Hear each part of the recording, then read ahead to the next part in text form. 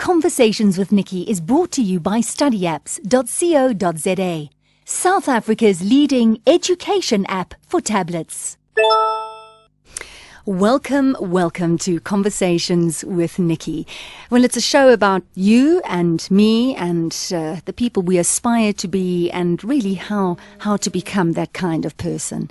My name's Niki Seberini. It's fantastic to be with you. Thank you so much for tuning in. And I would also like to welcome our syndication partner listeners. That's Kawi FM in Port Alfred, Eldo's FM in Eldorado Park, West Coast FM, Namibia, also 90.3 MC in Plet, Knysna FM, Wild Coast FM in East London, Bay FM in PE, and Chai FM here in Johannesburg as well. So, tuning in, you may have to, during the conversation, tune out, and that's not a problem because every show on Conversations with Niki is podcast. Very, very easy. All you have to do is visit the website, www.conversationswithniki.co.za. Incidentally, Niki is spelled Niki, and you can catch all the podcasts there. And if you prefer, you can become a follower of the podcast. So you just click on the link to the podcast website and then become a follower, and then every single week the podcast will be sent to you. It really is as simple as that. Today's show is going to be very, very interesting, and we're going to be talking about challenging belief systems. Now, we all have a belief system, whether it comes from a political background, whether it's a religious background, socially, and the way we interact with people. Basically, it's the way we see the world. It's the way we interact with the world. It's the opinions that we have. It's the things that we do every single day. Perhaps you are acutely aware of what your belief systems are and what you can and can't do. And maybe listening right now, you haven't really thought about any stringent rules that you have or ways of being. But I just wonder, sitting here right now, how many of you listening have ever truly challenged your belief system? Have any of you stopped at one point and thought about whether that way of thinking, being, acting is serving you, is serving your family? And if not, have you been able to make a change? If you've really wanted to make that change? Well, as I said, that's really what we're going to be focusing on today. I have such an interesting guest who I went along and I watched him in a talk just a few nights ago, and I thought, wow, this would really make for an interesting conversation. His name is Kassim Hafeez. He is here in South Africa, really briefly. He goes around the world talking, and it's about his changing of his belief system. So we'll tell you a little bit more. Kassim, welcome to the show. No, thank you very much. It's great to be here. I know you're very, very busy, so thanks for your time. Not at all. So, Kassim, you have had, listening to my introduction about this whole belief system, how we're brought up in a certain way, and sometimes it's, it's dogma, it's perhaps we're told from a young age, and it's through religion, through schooling, through politics, whatever. And you were brought up in a very particular way. You were born in the UK, and you were brought up, your religion, you're Muslim. Yeah. So let's expand on that a little bit, because if I'm right, you're Sunni Muslim, which is more of an orthodox arm of Muslim, isn't it? Yes. Okay. Yes. Okay. So your belief system growing up?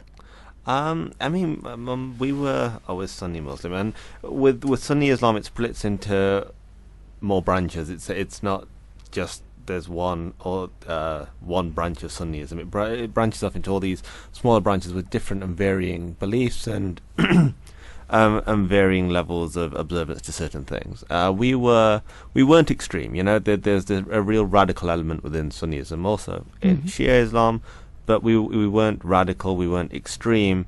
But there was always this latent anti-Semitism which I always grew up around. There was always hostility and mistrust when it came to Jews and especially Israel. So what does it mean to be brought up that way? Is it the way, so you obviously you're praying that way? Is it the food that you're eating? Is it the clothes that you're wearing? Is it the people that you're interacting with?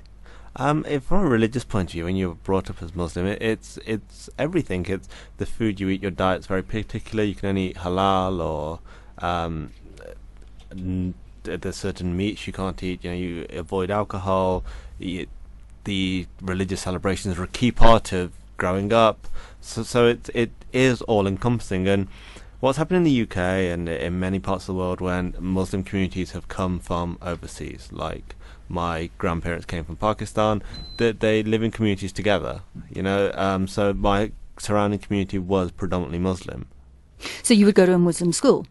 So you would only mix with Muslims? I went to a state school. Oh, interesting. Because at that time we didn't really have any Muslim schools. I mean, in the UK, Muslim schools are very new, less than a decade old. So I went to a state school. And to be honest, when I was growing up, it was still quite mixed. I mean, it has changed now, and the schools in predominantly Muslim areas, the majority of students are Muslim, so they're only really mixing with Muslim students. But the students I was mixing with, it was a very small segment of wider society. There were Muslim students, there were some white British students, there were some black British students, and that was really it. It wasn't a true representation of the kind of multicultural society Britain is. So you're talking about when you were brought up with the anti-Semite sentiments. Yes. These were the messages. Yes. And what about anti-Christian, any other religion or way of being? It was never really raised, I guess. It was never big on the agenda. And also I think if we were exposed to any anti-Christian sentiment, I went to school with Christians, I could give them a human face. Right. It's a lot easier to challenge misconceptions or stereotypes when you can put a very human face to it. I didn't know... You didn't interact with Jews at all then, at all. I mean, the first Jewish person I actually interacted I was in my 20s. So how was... what were you told about Jews growing up? Where did these anti-Semitic messages come from? Initially, they were very kind of subtle almost, and if Israel or Jews were mentioned, there was all these almost Nazi-like stereotypes. The Jews control the banks, the Jews control all the money, you can't trust the Jews, all these things. My father was much more extreme. I mean, he would frequently say that Hitler was a great man, and the one mistake he had made was that Hitler didn't wipe out all the Jews. Now, when you went to school and you learnt about the Second World War and you learnt about the Holocaust and Hitler and how he murdered so many innocent people, did it ever cross your mind that perhaps what your father had said was wrong? Did you ever start to question and doubt that which you had been taught? I'm talking about at a young age now. It's very difficult. I guess the way I was brought up, and sometimes in certain communities, you don't question what you're told. You're giving it and you take it as fact, even though it is somebody's opinion. So growing up, learning about the Holocaust, learning about Hitler, you think, yes, this is a tragedy, but you kind of argue, wrestle with the idea. You think, yes, this was awful, but you do one of the two things. You go, was there a reason? Is there kind of a deep reason why the Holocaust happened? Maybe it wasn't so black and white.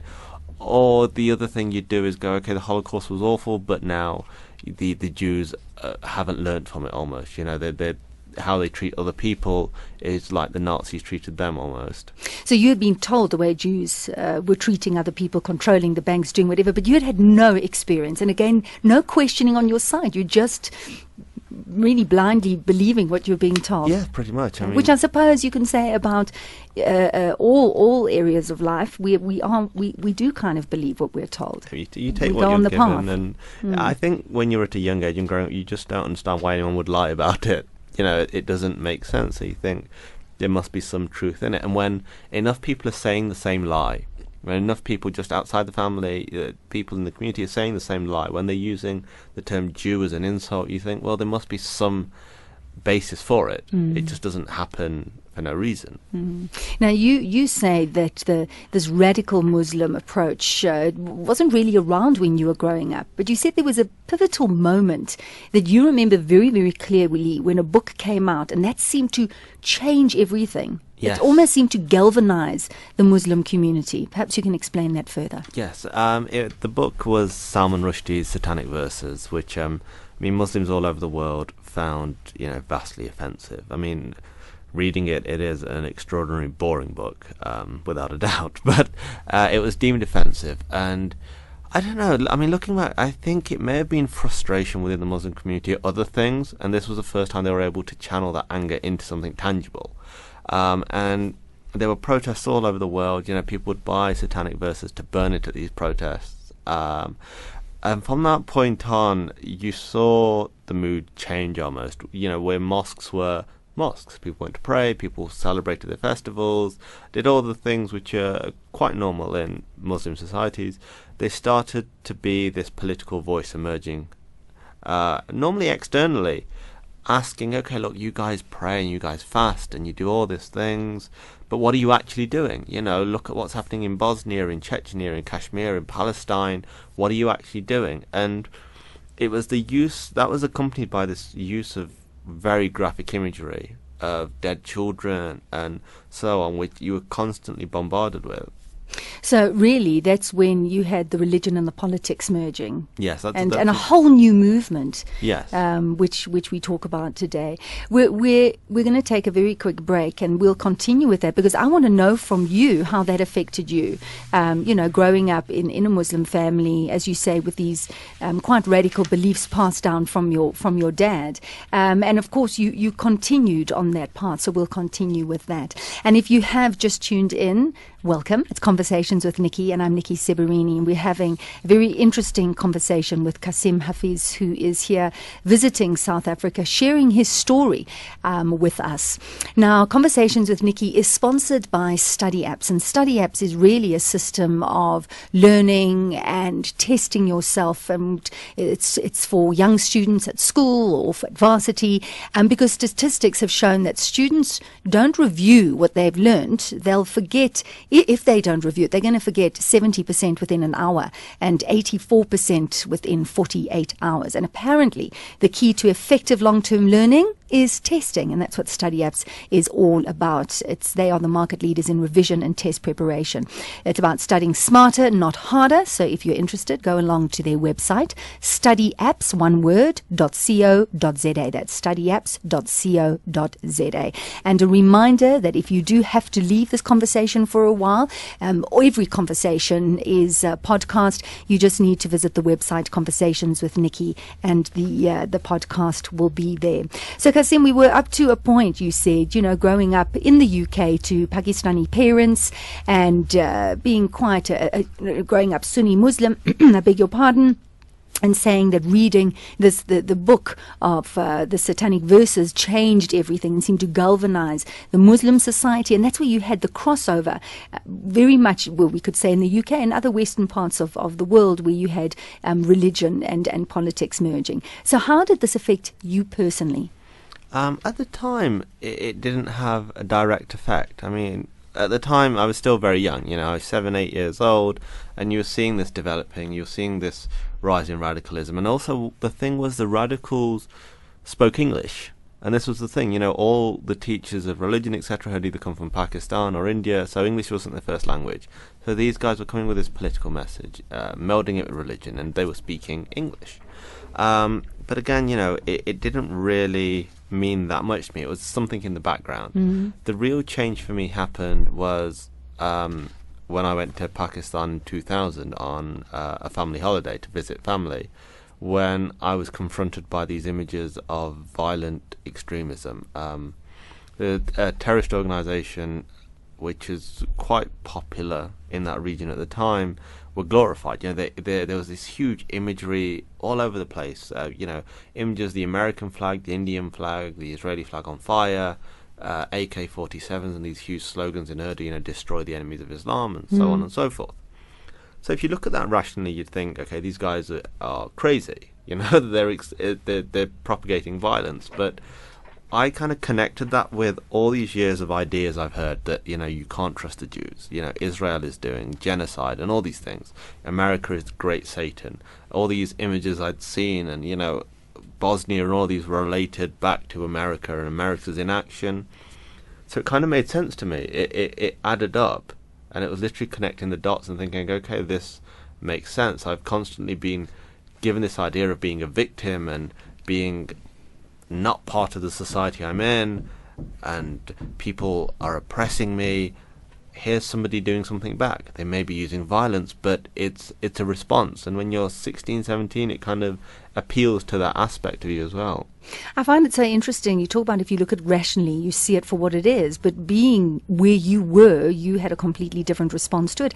I mean, would you say that you were violent at all growing up? Did you have any type of violent thoughts growing up? Was there violence around you? No, not at all. I mean, you know, I had a temper like any kind of teenager. Young teenager. Yeah, exactly. But no, I mean, there wasn't any real violence at all that I think of. You know, the odd fight in the school playground was as kind of violent as it got, I guess. And yet when you thought about being Muslim and being the underdog, so to speak, you realize that perhaps a way through would be with using violence. Well, yes. I guess was it just a concept in your mind, or was it something that you actually would have considered doing? It was something I did actually consider many years later.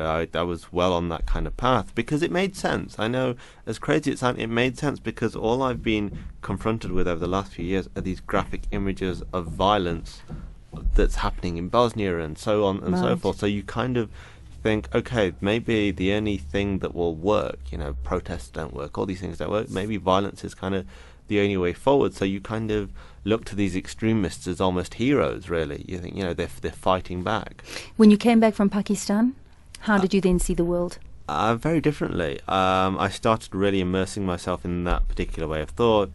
You know, I changed my adherence to religion. I was still Muslim, still Sunni, but I embraced a much more radical and extreme stream of religion, which was very dogmatic, and it made all the answers very clear. Everything was very black and white, war and peace. There can be no peace because they're at war with us. We're right, they're wrong.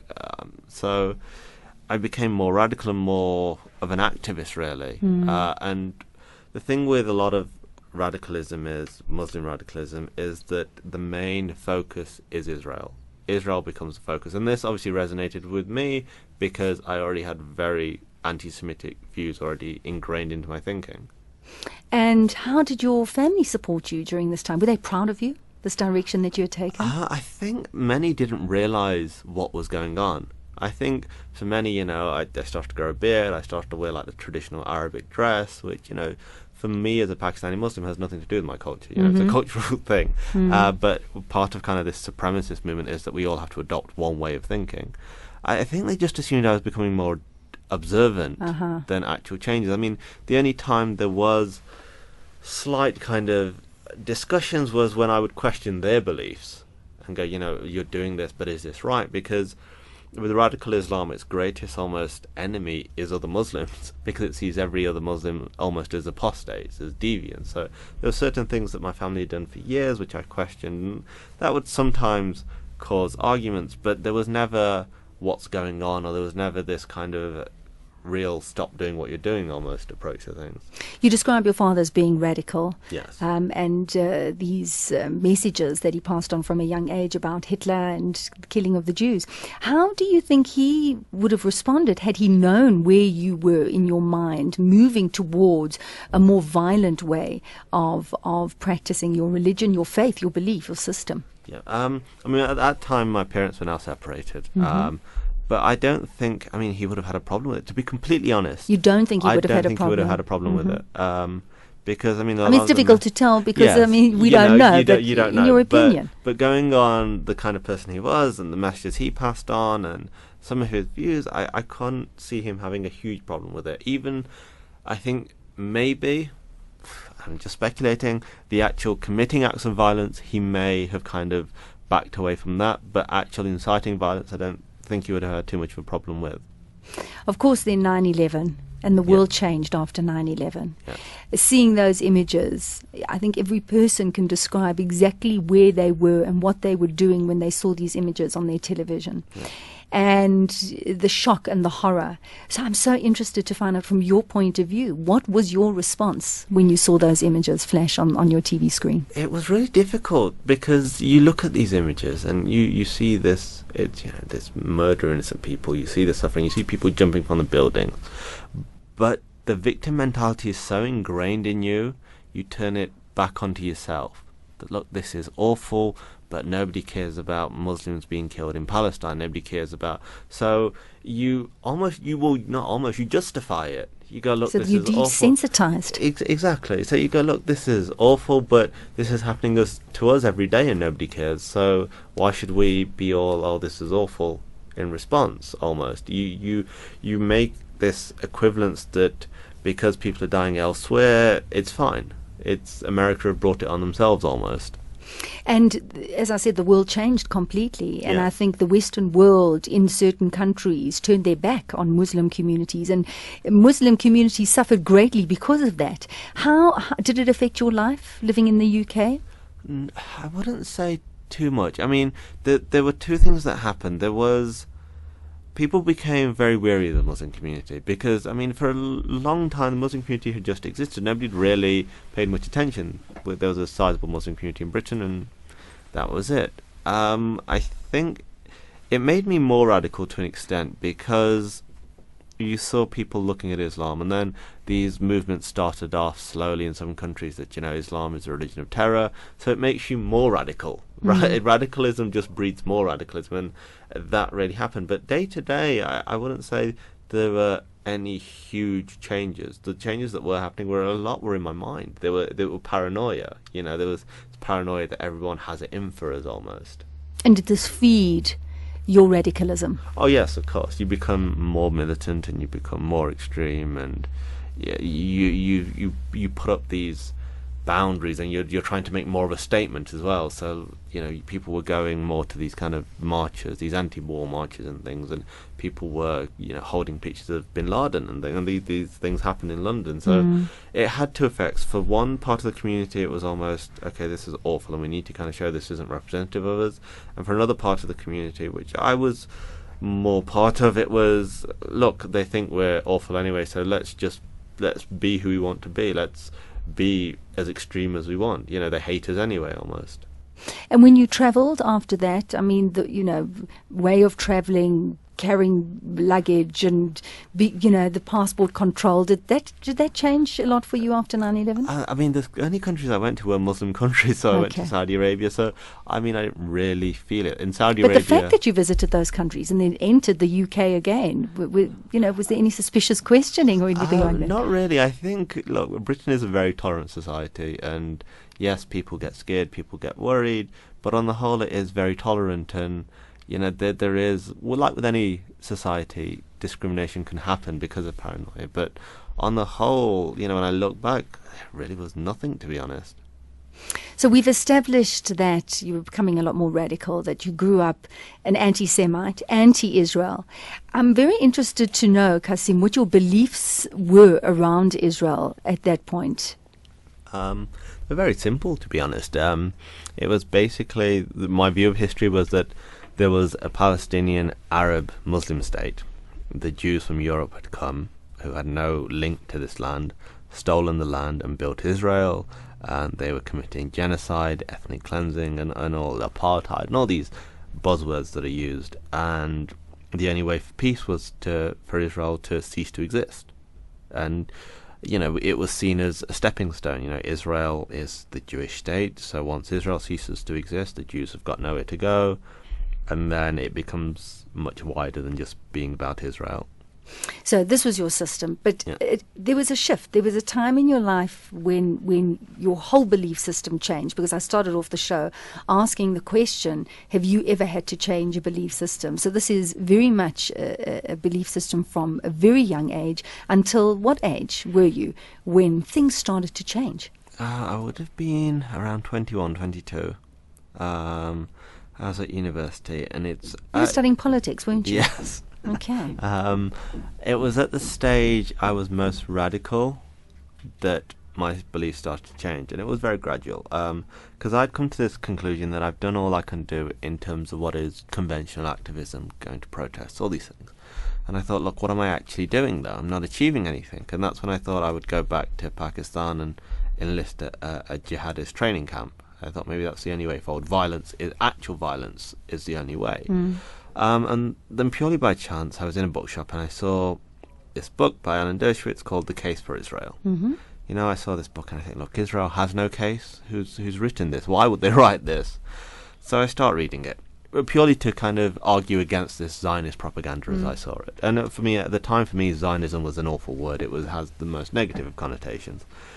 So I start reading this book, and I'm confronted with facts which just seemed complete fantasy to me. This idea that a Palestinian state, and Alan Dershowitz is somebody who is very much a supporter of the two-state solution. He says...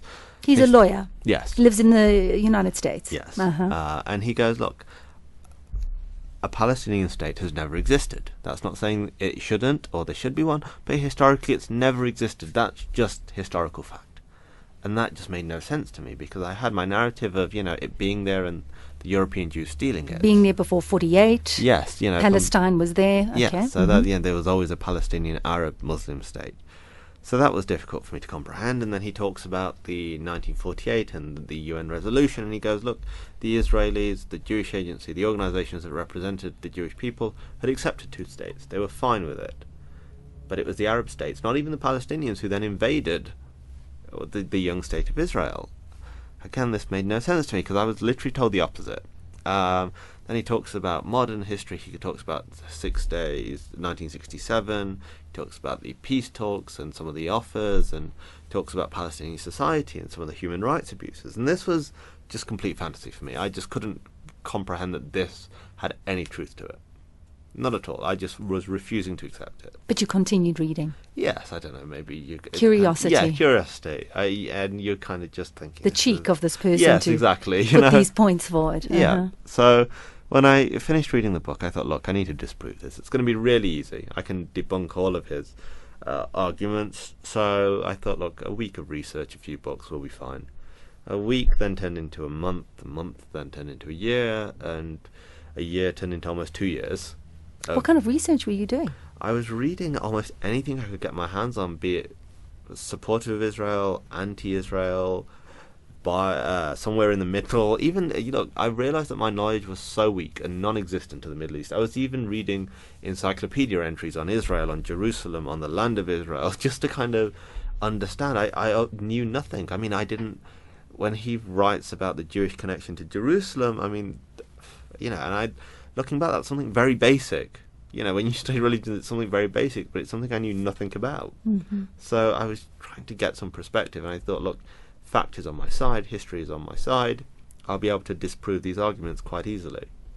I just find it so interesting, because we see the world the way we want to see the world, through the belief system and through the filters that we have. So I find it interesting that through all the research, you were still able to remove yourself. I don't know how long it took you to remove yourself and then go, hang on, let me be the unbiased spectator and now go through this information again. Did that take a long time to get to that point? It was very difficult. And even when I'd reached this point where I really wasn't sure, it was the point of not being sure was really me not accepting the changed reality, the actual reality. And at that point, it's when it became very difficult, because I suffered from this awful period for almost 2 months of very deep depression. Because it's very difficult to have a belief system that you're ready to die for, and then you're seeing it slowly erode. You're seeing it slowly erode, and you're seeing that it's built on lies, really. But it's still very difficult to go, okay, I was wrong. Sure. And that's what then prompted me to go to Israel. I thought, look, I need to get some closure on this once and for all, because this is, my hatred of Israel was an obsession. It was consuming so much of my time and so much of my life. It was very difficult for me to look in the mirror and go, look, you've wasted years of your life on this blind hatred for nothing. I can imagine that must have been very difficult for you, Kassim. We're going to take a quick break, and we will return, and then I'd like to hear about your visit to this country that, as you said, you had hated for so many years. It is Conversations with Niki, and it is brought to you by studyapps.co.za. And just a reminder that you can visit the website conversationswithniki.co.za, and then you can get the podcast if you miss the show at all. Let's take a break, and we'll be right back. Hi, my name is Esvia Prinsloo, and I'm the HOD of IT Integration at Bridwin Preparatory School in Melrose. We started using study apps about 6 months ago and have seen astonishing results. we were quite amazed to see how quickly the kids have been able to use study apps and the benefits it has shown with regards to reinforcing what they've already learned inside the classroom. I would highly recommend study apps for any school. Studyapps.co.za. Welcome back. Conversations with Niki. I'm Niki Seberini, delighted to be with you, and thanks so much for tuning in. Such an interesting conversation we are having. It's about our belief system and challenging belief systems, and we all have a way of looking and interacting with the world and with one another. And I started off and I said, have you ever got to a point when you've challenged those belief systems? And if so, how have things changed for you, and what did you go through? Because my guest, Kassim Hafeez, who has been sharing his story of growing up in the UK to Pakistani parents, growing up as a Sunni Muslim, and very much anti-Semite and anti-Israel, and just becoming more and more radicalized as he grew older, and then reaching a point in his early 20s when he came across Alan Dershowitz's book, The Case for Israel, and all of a sudden he started to research the history around Israel, the conflict with Palestine, with the Palestinians, and slowly this belief system started to change. And Kassim, you described this 2-month depression because you're looking at the way you've been brought up in a belief system, and you're questioning whether it was a lie, whether it was the reality, and if it was a lie, then you start to think about everything in your life. Well, yes, of course. And that's very difficult to face. Yes, it's, you how do you kind of put that into context? Of kind of, it's very difficult to just carry on as everything's okay when the very foundations that literally your kind of life have been built on, you're not really sure of them anymore. So you made a decision to go to Israel. I mean, what did you think you would find in Israel? I think I was seeking for some sort of validation for my previous views. I was hoping that I could disprove everything I'd read over the last few years. I could find that this real extreme is this Jewish extremist awful state. Really, that was really the hope. It's awful, but I thought maybe I'll see it. I thought if I don't see that, if I see something else, then we'll confront it. It's a lot easier, for me anyway, to process things when you physically see them.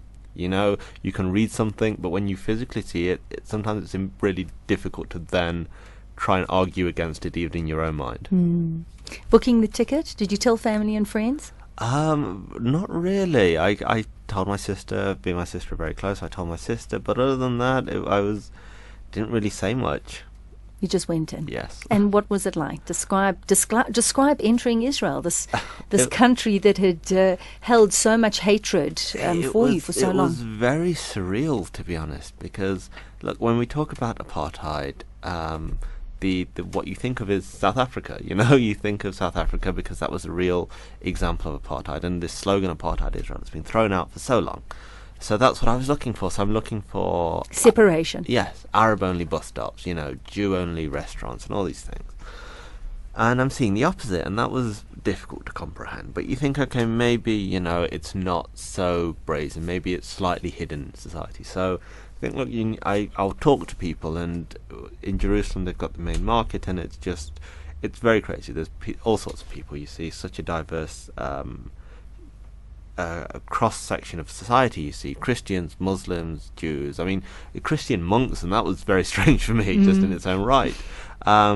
So I started talking to people. Somebody who was very noticeably Muslim. He was with his wife, who had a headscarf. I started talking to him. I did this awful thing, when I think maybe very British, of it must be very awful for you living here. This really condescending kind of statement. And he looks at me and he goes, "Look, what are you talking about?" And I repeat it. I think maybe he's not understand what I said. And he goes, "No, look, really, what are you talking about? What do you mean?" I went, "It must be difficult for you. You're an oppressed person," and all this kind of spiel I rattle off. And he goes, "Look, are you trying to tell me that in Great Britain everything is fine? Are you trying to tell me in England every minority community is completely fine? There aren't any problems?" And firstly, I mean, that kind of took me by surprise. It's like, well, no. But he goes, "Look, it's not, for me as an Israeli Arab, are there some issues in society? Of course. but you telling me there are none in Great Britain? I was like, okay, look, fair enough. And he went on to explain, he went, look, this is my home. I'm Israeli, my family live here, they've always lived here, I'm very proud of living here. It's democratic, it's free, I can practice my religion. And what really floored me, he went, look, I've served in the army here, and that really floored me. I mean, for me, a Muslim serving in the IDF, this oppressive, totalitarian army was just unheard of. So I thought, look, that's just strange. So I think, okay, and it's funny. I thought of him, what people now think of me, going, look, he's been brainwashed by Zionist propaganda. So it's quite ironic now people think that's what's happened to me. So I carried on talking to people. I thought, look, I'll find somebody else. And I spoke to more Muslims, I spoke to Christians, I spoke to Druze, the small religious community who have been oppressed all over the Middle East. And, to my surprise, they are possibly the most fiercely patriotic about Israel, the Druze community. And I ended up speaking to this Druze gentleman who told me about the community and how long they've been in Israel and why they love Israel, and it's democratic. And he spoke of this pride of us, that being Arab representation, of Druze representation in parliament, in the military, and all facets of society. And that was really eye-opening, because you're directly seeing it. You're seeing somebody who you thought is this oppressed person who's got no rights, and they're talking with beaming pride of how much they love this country. So what is going through your mind at that point? It became difficult to process, and I just thought, this makes no sense. But it's like you're seeing it now. It's like, what more do you want? What more evidence are you looking for? But I just thought, look, I need to take a break from it. I just need to take a break. I'm in Jerusalem. I'll do the tourist things now, just to kind of disconnect slightly and just be a tourist, really. So I went to the Old City, and I went to the Church of the Sepulchre, the Al-Aqsa Mosque, and the one site I hadn't visited was the Western Wall. And my kind of, I thought at the time, I'm not going to be allowed near the Western Wall because I'm not Jewish. And that spanned a lot from my visit to Saudi Arabia. How so? My visit to Saudi Arabia, I went on a religious pilgrimage, and when you go on pilgrimage, you go in groups, and the group I went with were people from the local community, people I knew, some family, and I'm nearly 30 now, and I've never experienced, firstly, the level of racism I experienced in Saudi Arabia anywhere in the world. Really? I've never experienced that level of open racism anywhere in the world. Not only to me, not only to my friends, but to other people. What do you mean racism? Racism, you are made to jump through these ridiculous hoops at checkpoints, etc., for no reason by security, because you're not an Arab, because you're Pakistani. And you hear it, people will say that. People will step in front of you in a queue and go, look, you're a Paki, which is vastly offensive in the UK. It's a racist term. You're a Paki, you can wait. You see people who, it's strange with Saudi Arabia, there's extreme wealth and extreme poverty. And you see it physically. The people who are extremely poor, it's almost the darker your skin, the poorer you're going to be. And people call black people abd, which means slave in Arabic. That's what they call them. I saw Arabs calling people they didn't know, black people, abds, which means slave, and it's acceptable. So there you were on a religious pilgrimage, feeling isolated and marginalised. Yeah, you just, it's crazy. It really makes it difficult to then really connect with the spirituality of the place. Right. And then in terms of the religious aspect, I saw people, friends, who were literally manhandled by the Saudi religious police because they prayed slightly different from what the Saudis would dictate as being true Islam. They did something which the Saudis thought, this isn't true Islam, and would literally drag them out of the mosque. It's atrocious. It really is. It is shocking. It's shocking. So here I am. So you thought in Israel, there's no way you'd be able to go to the Western Wall? Yeah, because I thought, look, Saudi Arabia has its problems, but Israel's worse. It was always worse in my mind. So I think, look, I'm here. I may as well try. They say, what's the worst that can happen? No, you can't. You're not Jewish. Go away. So I thought, fine. I went. Walked straight through security, no problem. So I thought, okay. So I thought, okay, look, this is very bizarre. This is strange for me. So I'm walking towards the Western Wall, and I'm taking steps towards it, and I'm thinking, what am I doing here? What do I do? What am I doing? And I put on a skull cap, which they used to have these awful cardboard ones that you could take. So I put that on, and I'm walking towards the Western Wall, and I get to the wall, and I'm thinking, what do I do? Do I pray? Do I touch the stones? I really had no clue. So, I've learned in many situations one of the best things you can do when you're not sure what to do is just copy the person next to you. So, I mean, thankfully for me, it wasn't somebody who was ultra religious and praying or anything. Say, my goodness. Yeah, it could have been very awkward. But there's a guy next to me. He had his arm extended on the wall. So I did the same thing. And then, I don't know, instinct, I don't know, maybe drawn in, whatever. I don't know. My forehead eventually was against the wall, and I closed my eyes. And, without sounding too cliche or too cheesy or too corny, it was almost a eureka moment. It's when I was able to kind of process all my thoughts together. What I've seen, what I've heard, who I used to be, how I felt, and this new reality. And it was that moment when I went, I'm wrong. I have got it so wrong. Wow. I expended so much effort, so much hatred, and for what? Based on lies, hatred for people for no reason. And that was Kassim, that's huge. To come to that kind of a conclusion and to say I was wrong is huge. Did you feel it physically in your body? Did you feel weak at the knees? Did you feel, how were you feeling? Yeah, physically. Look, I'm not an emotional person in general. The only time I really get emotional is over sport, to be honest. But one of those. Huh? Yeah, it's what can I say? But I actually cried. I just couldn't. It was almost all this frustration, this anger, this misplaced anger, bursting to the surface, and I just couldn't control it. And I burst into tears, and it's actually quite interesting. I was walking away from the Western Wall that day, and as you come to the Western Wall, before the actual area, there's a table, like an information desk, and crying, and I was walking past, and the chap at the desk, who's quite orthodox, I look, are you okay?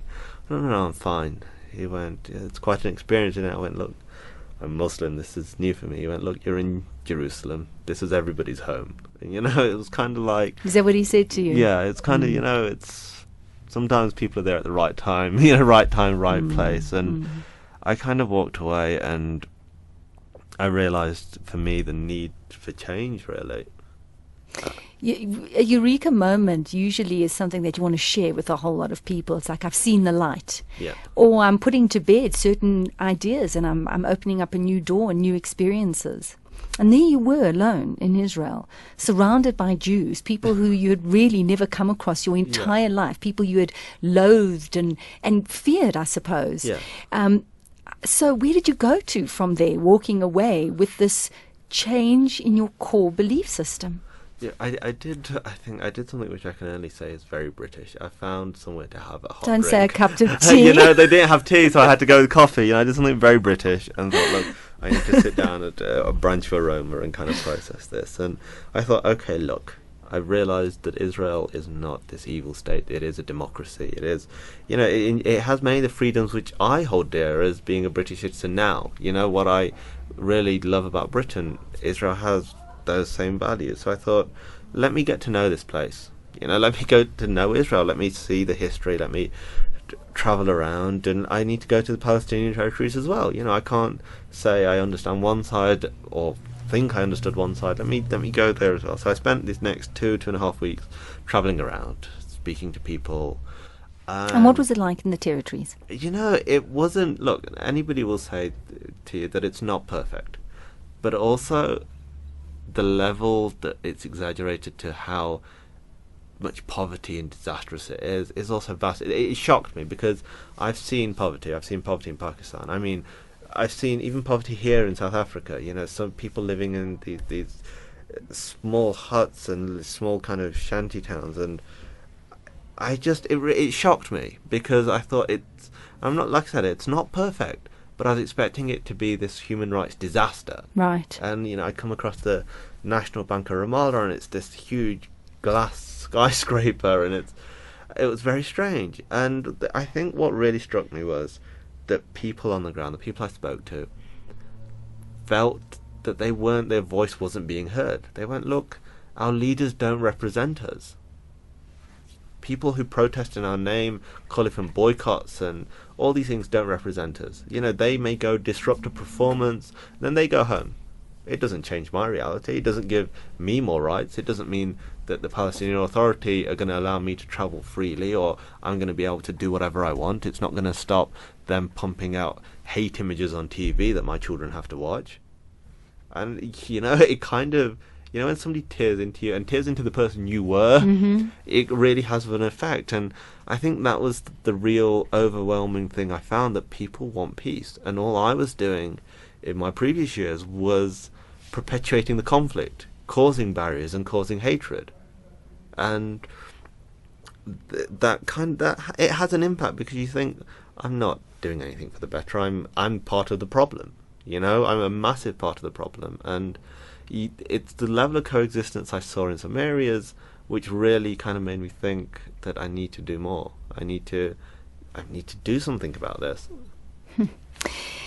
Such a fascinating story, Kassim, and I think so admirable to be so very honest, because I just wonder how many people, when they do get to that point of questioning, go beyond to that point of no return. I think it's a can be very lonely place to visit. If you've just tuned in, thank you. It's wonderful to be with you. Niki Seberini, Conversations with Niki. I have Kassim Hafeez in the studio. Kassim is from the UK visiting us.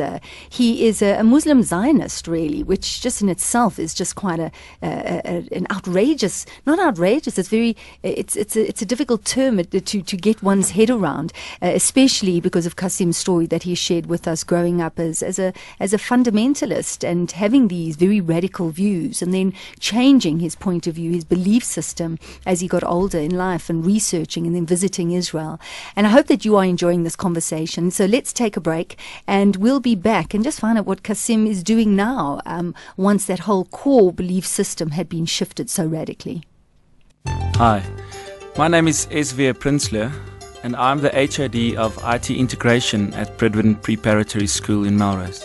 We started using study apps about 6 months ago and have seen astonishing results. We were quite amazed to see how quickly the kids have been able to use study apps and the benefits it has shown with regards to reinforcing what they've already learned inside the classroom. I would highly recommend study apps for any school. Studyapps.co.za. And Conversations with Niki is brought to you by studyapps.co.za. Visit their website and find out more.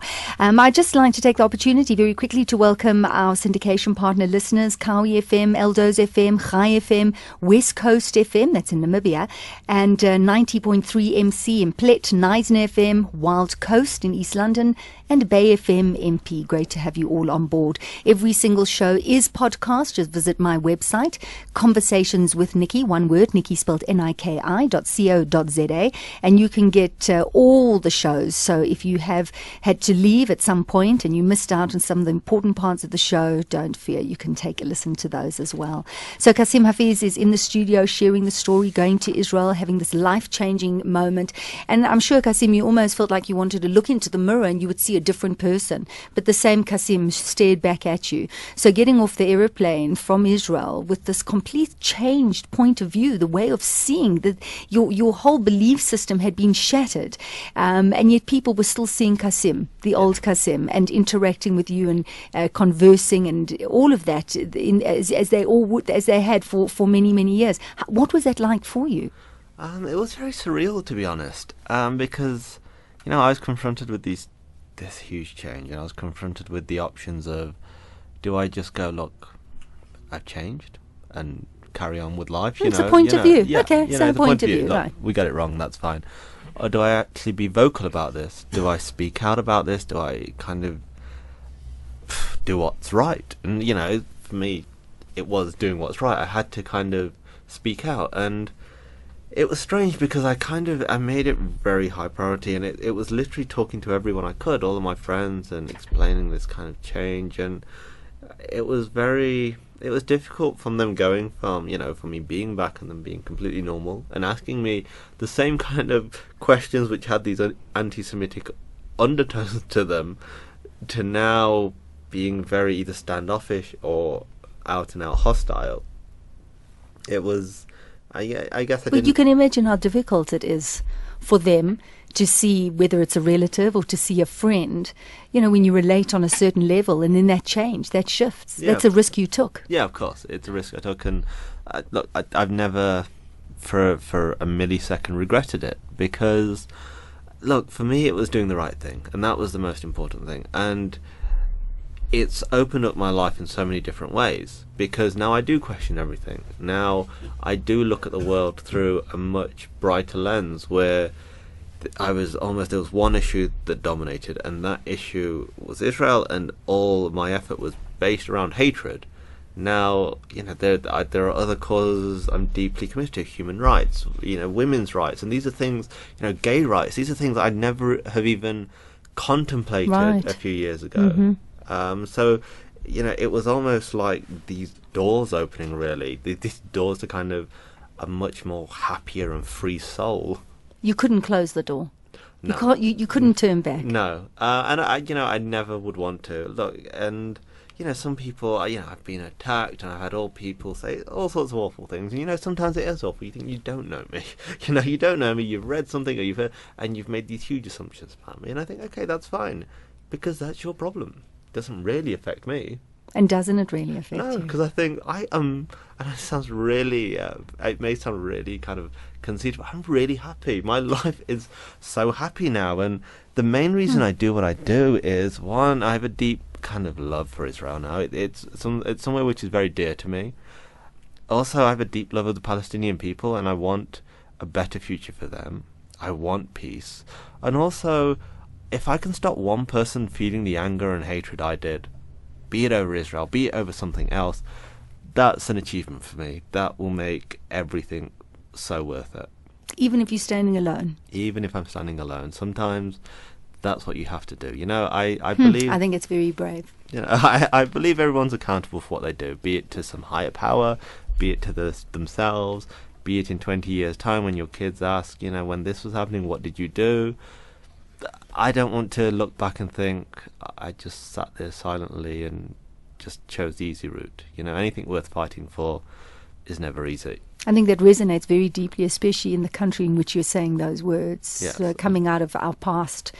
And I just wonder how many people, we look at the greats, we look at the leaders, we look at the freedom fighters in this country, and we revere them. I mean, we look at our former president Nelson Mandela and all of his comrades, and they stood alone, and they lost time with family and friends. Many of them lost their lives tragically because they stood up so strongly for what they believed in, and we're so grateful for that, because we live in the country that we do today because of the sacrifices that they made. So it is a sacrifice that you made, but I have to ask the question, what is your relationship like with your family? It varies, to be honest. With my father, it's non-existent. We have nothing to do with each other. That's so sad. It really is. But the kind of person he is, if he can't reconcile with that, then I'm actually better off, I think. Did you have a discussion with him, Kassim, or did he just hear that you had changed and then he turned his back? I had a discussion. I mean, with me sharing my story and all this, it was never intentional. It was just talking to people, talking to people around me, and I talked about it, and it was just too far, too much. It was there was no. It was impossible. How could I side with the Jews? Almost, that's how it was seen. That's how people see it. How can you side with the Jews? How can you side with the enemy? And it's like, there will never be peace if you see them always as your enemy. He felt like he had lost his son. Yes, I guess. And for me, I just think, look, I'm not going to cry about it. I'm not going to even get down about it. It's a choice he's made, and if that's the level of his mentality, then I'm better off without that sort of person in my life. Sure. Again, I'm going to say, not easy. Your mom, your sister? My sister is very supportive. She doesn't always agree with what I say, but she's always supportive. And my sister, being a teacher, is very much, there are two sides to every story. Let's have a look at it. Let's talk about it. But, she's always been very supportive. My mum is not political at all, so she's not really got involved. I don't think she's happy about it, and there are voices from extended family who are maybe saying you should maybe be doing something about it, but I guess, I'm her only son. It's very difficult to just kind of cut people off. Well, it depends what kind of person you are, but I guess it's difficult for her to kind of just cut me off completely. So we still have a relationship, and she just avoids the topic altogether. So this was in 2007 that you went to Israel. Yes. Came back a changed person. Yes. And that was 6 years ago. What Yeah. is Kassim Hafeez doing today? Today, I mean, now I share my stories with people all over. I do a lot in terms of Israel advocacy. I do a lot in terms of talking about radicalism, human rights, all sorts. At the moment, I'm in South Africa to share my story and talk about my personal journey. And it's particularly important to me to be here. I was very fortunate the first day I was in Johannesburg to go to the Apartheid Museum. And, I've always grown up. My sister was always very interested in South Africa. So I've always had that kind of in the background. And, she would talk about, Nelson Mandela and all these things. So to be here, it's amazing. And also because of apartheid and because of this slander of, Israel as an apartheid state. I was talking to somebody about apartheid a few weeks before I came out, and they went, oh yeah, of course, Palestinian apartheid. They didn't know that real apartheid happened in South Africa. Mm-hmm. And that's one of the sad things for me. I think when we use this term, and for me it's almost been handed over by many South Africans willingly, we are demeaning the struggles, the true hardships, and the horror that was endured by blacks and coloured people under the crime of apartheid. We're demeaning that whole struggle, and we're turning it into just almost a footnote of history.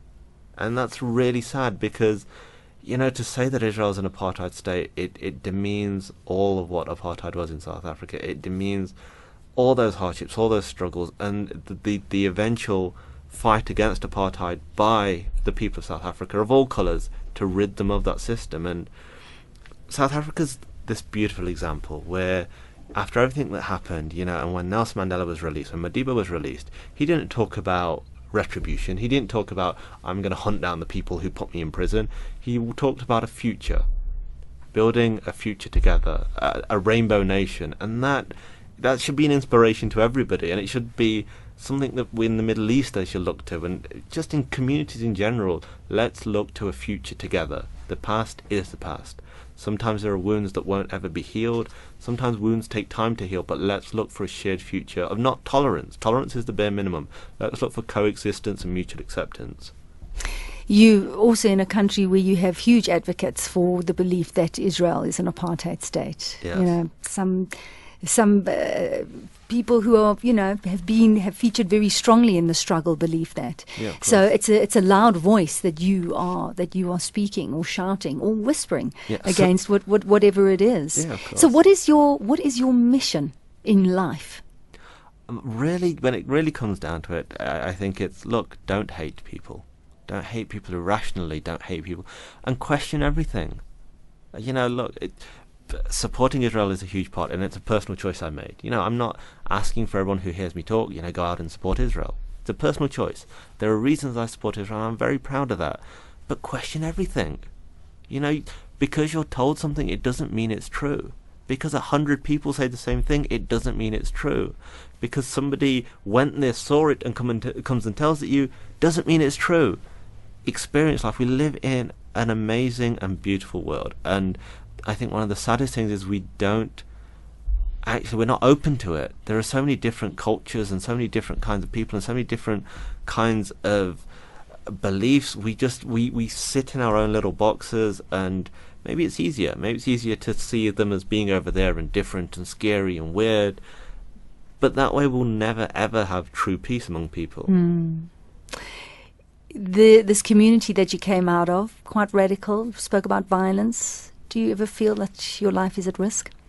Look, I've had threats and I've had people come up to me, but it doesn't bother me. I think the whole point of that is to cause fear. It's to make me stop talking. And I think if those kind of people are opposing me, I've also had things written about me, really awful things by far-right Nazi groups. And I think if they don't like me, I'm doing something right, If those at least they're writing about you, and then more people would listen to you. Maybe. So I think if they did hate me and they are writing all these awful things about me, then I'm doing something right. So it's almost a badge of honor, really. Well, Kassim, I think it's been such a wonderful conversation that we've had, and I thank you very much for taking time out. I know that you're flying all over and you're going to be leaving for Durban, and a fantastic message about seeing all and peace and acceptance of all, and to have the strength of character to change a belief system and to move forward and want to affect so many people in a positive way. I admire that greatly. Thank you so much. It's been fantastic. Thank you. Kassim Hafeez on Conversations with Niki. I hope that you enjoyed it. And we all have our own belief systems. We all come from different places and we resonate with different things. And to come across someone who has the strength of character to stand up and move forward, I think is an example. However we want to include that in our life. What a fascinating story Kassim has. And I hope you enjoyed it. So if you missed any part of that podcast, at the show, it has been podcast, just go to conversationswithniki.co.za. Niki is spelled Niki.